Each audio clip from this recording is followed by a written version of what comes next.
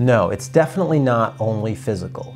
Physical hugs are awesome, and consensual physical hugs have, untold benefits, lots of benefits. Anytime that you're coming from a place of truth in love, that's in the space of a hug. In the book I talk about radical transparency. It's expressing with your words that you're hugging them. And then that may follow up with an actual hug, or the virtual hug may stand alone. On Facebook Live, for example, if I were on Facebook Live right now, I could say to all my friends and families, I'm sending you a virtual hug with lightness and joy, and I hope that today is a day that you'll really focus in on how much I care about you and really kind of soaking the joy out of today.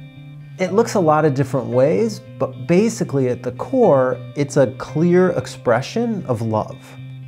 Whether it's actually touching someone, like a hug, or it's holding them in that space of a hug and sharing how much they mean. A hug can be about any kind of action that comes from a place that comes from your heart. So it can be anything from holding a door open, picking up a piece of trash. It could be raising money for your favorite charity, or to make a difference for any kind of, any group that matters to you.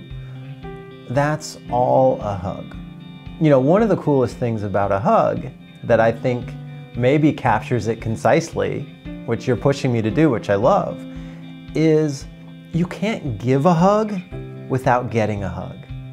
So when I do something for a charity, I get so much back. When I do something for a friend, I get so much back. So it's like you're giving a hug, but you're also getting a hug. You could also think about it like a win-win kind of scenario.